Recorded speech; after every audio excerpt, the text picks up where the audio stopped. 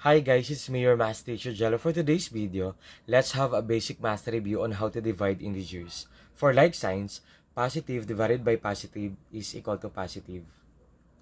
Negative divided by negative is equal to positive. Negative divided by positive equals negative.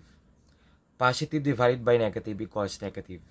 It seems like in multiplication, but the operation here is division. Okay? So let's have examples. 32 divided by 4 equals 8. Because they are both positive, so the quotient is 8. Negative 30 divided by negative 6, positive 5.